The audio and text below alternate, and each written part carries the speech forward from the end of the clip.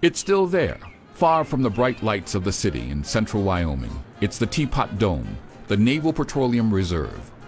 Oil set aside to guarantee that American warships would have enough fuel to propel them across the oceans in time of war. Its biggest impact, however, would be a scandal. Teapot Dome came to symbolize America's greatest period of corruption and transformation, the Roaring Twenties. The image of 19th century America was the pioneer family, the poor rural black, the farmer, the cowboy, and the genteel urban dweller. 20 years into the 20th century, these images vanished, replaced by the car, the industrial worker, the flapper, the speakeasy, the black jazz musician, and the gangster. The old culture emphasized production. The new emphasized consumption. The old extolled character. The new, led by the motion picture industry, created a culture of personality. Science replaced religion as a guide to truth. Leisure and pleasure became more valued than hard work and self-denial. The new mass culture, intolerant of the great plurality that marked 19th century America, gave rise to a resurgent Ku Klux Klan.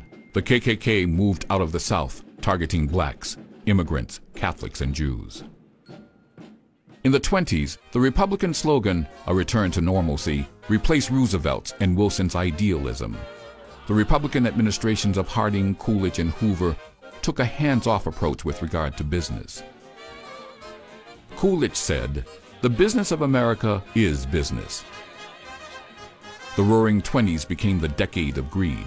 Corruption filtered down into business, sports, the law, and the social fabric of the nation.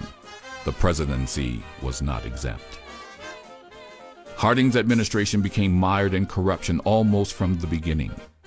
The most spectacular, the Teapot Dome Scandal, came to light in 1923. In 1921, Secretary of the Interior Albert Fall leased the government oil reserves at Elk Hill, California, to a private oil company headed by Edward L. Doheny, and the Teapot Dome reserves to Harry F. Sinclair. 2 years later, Senate investigations disclosed that Doheny and Sinclair bribed Fall with hundreds of thousands of dollars in cash, bonds, and even a herd of cattle. Fall would become the first cabinet member to go to jail. On August 2, 1923, the good-natured Harding, beset by the problems of corruption, became the 6th president to die in office. The presidential scandal typified by the Teapot Dome would repeat itself. Will be sworn in as president. Watergate in 1974. Iran-Contra in 1987.